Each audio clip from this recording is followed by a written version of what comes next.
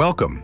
In this video, we're introducing a powerful new feature in MatrixGold 3.9, the Parametric Toggle On-Off. This tool gives you more control over the parametric tree, allowing you to temporarily disconnect steps so you can work faster and smarter. You'll notice a small light icon next to each command in the parametric tree. When the light is on, the step is active and recalculates with every change. Turn it off and the step is paused, preventing it from updating until you're ready. Why is this useful? In complex designs, every operation depends on the previous one. That means each small edit can trigger multiple recalculations.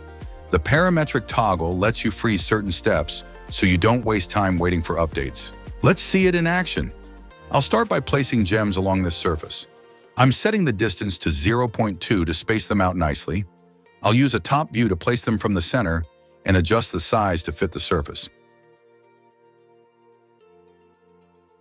As I place the gems, I'm aiming for an even distance between stones.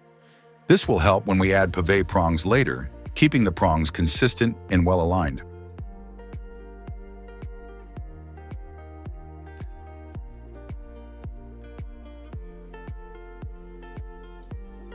I'll mirror the gems to complete the pattern.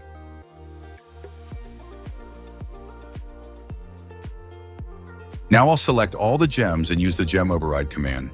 This keeps them parametric so I can edit or reposition them at any time while retaining full control over the design process.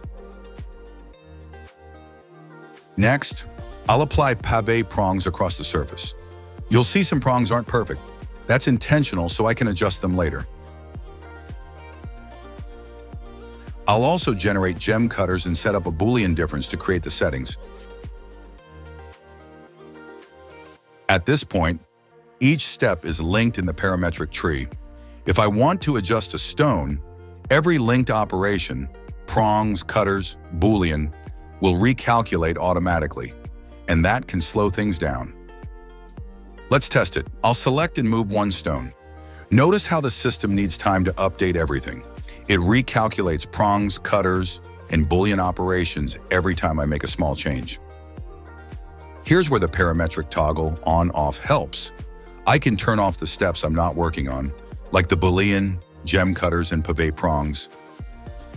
Now those steps won't recalculate as I move stones. With those steps turned off, watch how fast it is. Selection happens instantly. I can reposition or resize stones without waiting for updates from the downstream operations in the tree.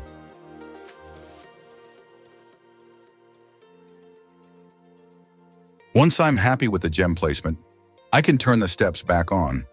The prongs, cutters, and boolean difference will now recalculate, reflecting the latest position of the stones. I can also control steps individually.